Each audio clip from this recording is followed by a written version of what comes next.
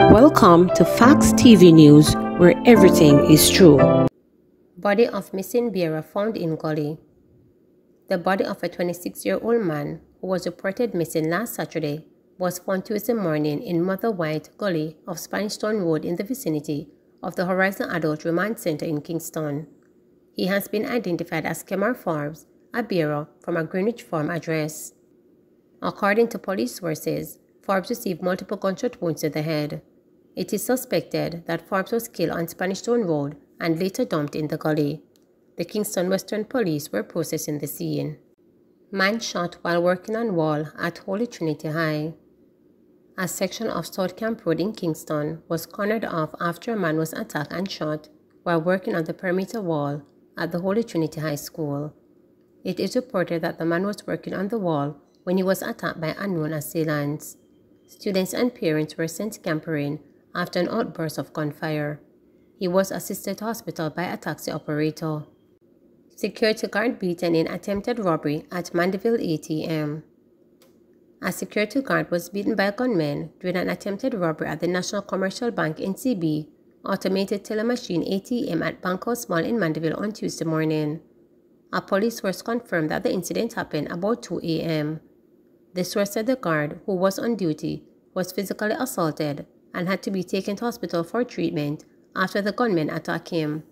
The gunmen reportedly vandalized the ATM but were unsuccessful in removing cash from it. The Manchester police have increased their patrol close to the ATMs and money couriers. "We have heightened our presence where criminals might target," said the source. This follows Sunday's brazen attack in Portmore St. Catherine on Burlem carriers. 3 Burlem security guards were shot while servicing the automated teller machine at Scotiabank in Breton Parkway. Clean March, the acting assistant commissioner of police in charge of crime, told reporters that robbers in Sunday's daring haste of the Burlem truck absconded with $23.2 million. He also revealed that the cops are pursuing several excellent leads to apprehend the perpetrators and that a breakthrough is imminent. No breakthrough in killing of Hanover makeup artist. Police have neither identified any suspects nor established a motive in connection with the stabbing death of 21-year-old makeup artist in Hanover over the weekend. Christopher Hibbert of a Hopewell address was reportedly killed at his business place by a man he had an altercation with around 5:45 p.m. on Saturday. Reports from the police are that Hibbert was inside the shop when a man visited him. It is further reported that shortly after, both men were seen in a physical confrontation. Hibbert was later seen suffering from what appeared to be multiple stab wounds inflicted by a ratchet knife. Hibbert was reportedly taken to hospital, where he died while undergoing treatment. Since then, the police have sought to apprehend the alleged killer who fled the scene. Following the incident, people have taken to social media claiming that the death of Hibbert was a crime of passion, while others have said it was a hate crime. However, the police, who did not give any details, told reporters that while it is said, they have no comment on the matter. Police called to Queens after incident involving students. School administrators were forced to summon the police to St. Andrew-based All-Girls High School, Queens on Tuesday morning after an incident involving students at the institution. It is understood that 3 students went on a roof and refused to come down. At least one of the students threatened to jump, reporters understand. It is unknown what caused the students to go on the roof, but reports suggest that an internal conflict between 4th form students is behind the decision. Police have declined to comment on the development, but our newsroom understand that a team of officers were at the school speaking to the students and principal. Further reports indicate there were a series of fights between students at the institution on Tuesday. Efforts to contact a member of the institution for comment were futile. Iron dog charged with murder. A man charged with the murder of a woman after her home in 2020 had his case postponed until it appeared in the St. James Circuit Court on Monday. 27-year-old Adrian Campbell, otherwise called Iron Dog, of Red Ground, Mount Pillar in the parish, has been charged with the murder of Venita Brown of the same community. She was 38 years old at the time. When the case was called up for mention before presiding High Court Justice Andre Thomas, the court was informed that Campbell's lawyer, Albert Markham, was ill. As a result, the Crown Counsel requested a new mention date, and the case was rescheduled for July 27. Meanwhile, Campbell, who had been granted bail in an earlier appearance, was brought back into police custody after failing to take up his bail. According to the allegations, at about 7:15 p.m. on September 23, 2020, Campbell kicked open Brown's door and opened fire, hitting her in the upper body. He then escaped.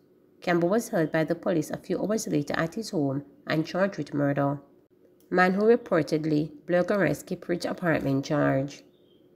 A St. Andrew man has been snapped with 2 charges after he reportedly broke into dancehall artist Kippridge Portmore St. Catherine apartment.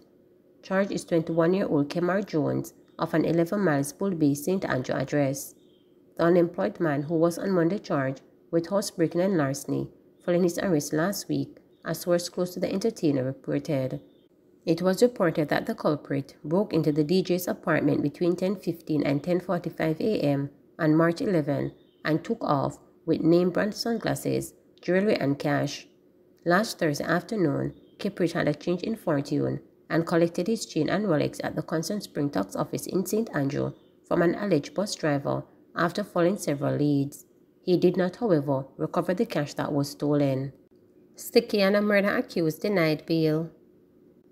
Rashawn Patterson, the man who is charged with the murder of popular social media influencer Anika Stykiana 1000, has been denied bail.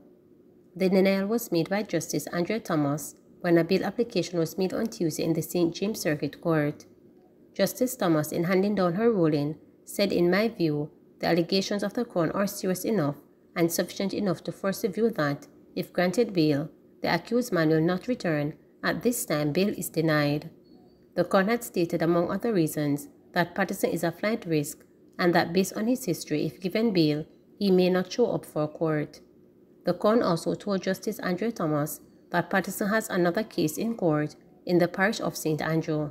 That case has to be done with an alleged abduction of a woman in 2018. The Crown told the court that Patterson was denied bail in that matter. Patterson is being represented by a new attorney, Diane Melly Barrett, who outlined reasons why he should be given bail.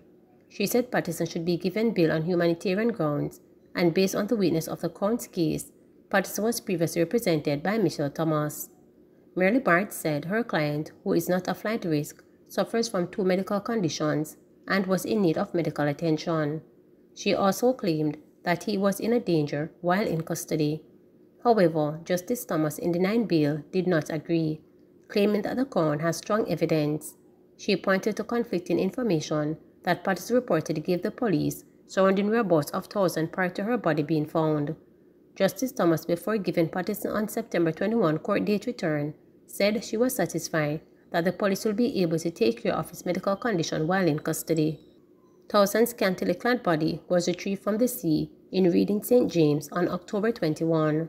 On November 11, the police had stated that 1000 traveled from Kingston to Montego Bay, where she was picked up by Patterson at approximately 7:30 p.m. on October 20.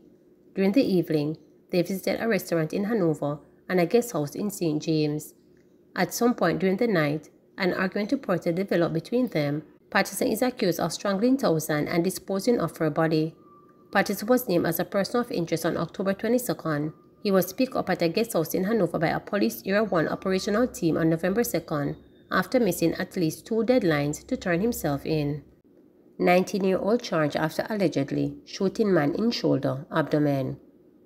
A 19-year-old has been charged with wounding with intent and illegal possession of firearm and ammunition following an incident in his community in Kingston on Thursday, October 6, 2022. Charge is Sean Samuels, otherwise called Duck Duck, of Smith Lane in the parish. Reports from the Kingston Central Police are that about 7:35 p.m., the complainant was at his gate when Samuels opened gunfire, hitting him in the shoulder and abdomen. The police were summoned and the complainant was assisted to the hospital, where he was treated and released. During a targeted operation, Samuels was arrested on Monday, March 13. He was later charged on Saturday, March 18, after a question and answer session in the presence of his attorney. Police probing suspected drowning of German man in St. Anne. The police in St. Anne are probing what is believed to be a case of drowning involving a German man at a beach in Party on Monday. The deceased has been identified as 56-year-old Christoph Schurbar. It is believed that Christoph suffers from epilepsy condition.